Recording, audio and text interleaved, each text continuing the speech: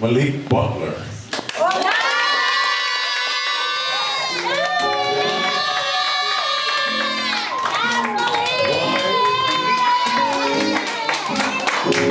In grateful appreciation for his leadership qualities and dedication to our church.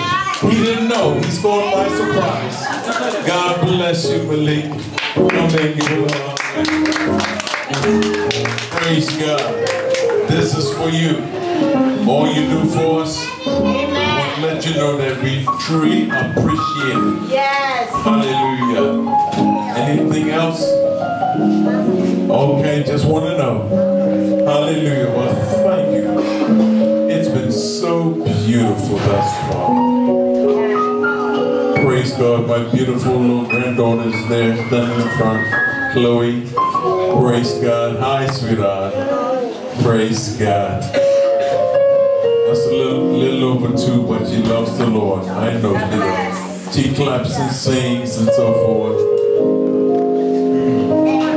Praise God. Yes. Well, first things first, I just want to thank everybody for your appreciation towards me and my appreciation towards you guys. And where would I be without True Vine Road Outreach Ministries? Amen. There would be no True Vine movement. Amen.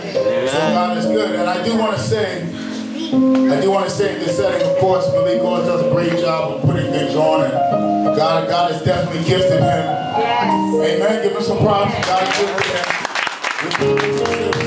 and stuff like that. So I do want to say something publicly because I won't be able to sleep tonight if I didn't. I didn't quite know about the order of the service when things would go on, but I do want to absolutely have stand real quick. Pastor Jackson and Minister Ruth. Just because I said so, stand up. Because, listen, I'll tell you one thing. What you do for us, amen, what you do for us, you know, it's worth more than any words that I can express. It's worth more than anything I can plaque, a certificate I can give you.